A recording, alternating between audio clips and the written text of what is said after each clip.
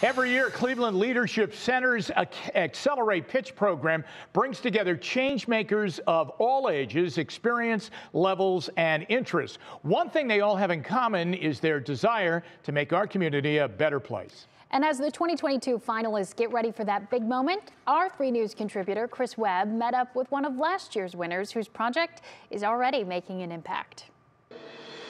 I would say if there is truly a need for your idea or what you want to bring forth, try to see what you can do to bring it to life. Accelerate is a pitch competition in its 8th year where Northeast Ohio residents pitch ideas to make their region stronger. Today I'm here to talk about my new initiative against light pollution, Project Delight. Cleveland Leadership Center's VP of External Affairs, Michael Bennett, speaks about Accelerate's impact. In the 8 years, we've seen hundreds of individuals from across Cuyahoga County bring forth fabulous ideas that all impact people and affect them how they live and where they live. I get a real charge from seeing the presenters form and develop their ideas from when they apply in November until they hit the stage in February. Many of these individuals are not used to presenting. They're just ordinary citizens who have an idea of how to change their community for the better. And one of these citizens with a community-changing idea was Layla Allen, who pitched her idea in 2021. I used to work in reentry, so working with individuals that were recently incarcerated. During my time working with them as a job coach, I started to recognize that there were a lot of things that they didn't learn or that I was actually reteaching them. And I ended up jotting those down as a list, which eventually became the foundation for Project Coping Box, which is just me literally placing tools and resources directly into the hands of youth.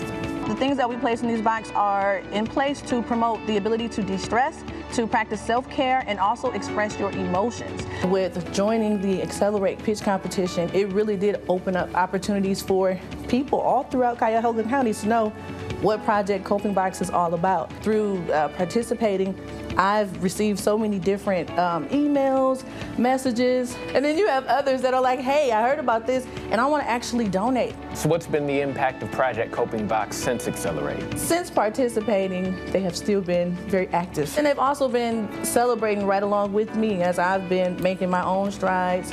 We've officially become a 501c3 organization. Also, I've developed a curriculum to go right along with Project Coping Box. We need to continue to get in the practice of just generating ideas and exploring creativity to resolve, real life issues. This year's winner will receive $5,000, and the remaining 5 finalists each receive $2,000 to help bring their ideas to life.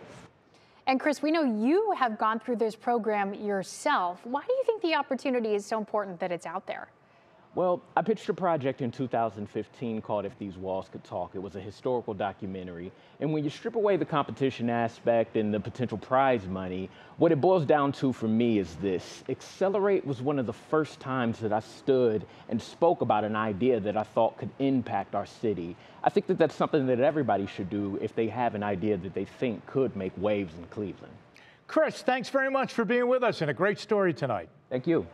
This year's finalist competition will be held on February 24th. It will be hosted by our own Mike Polk Jr. We have more information on how to get tickets on our website at WKYC.com.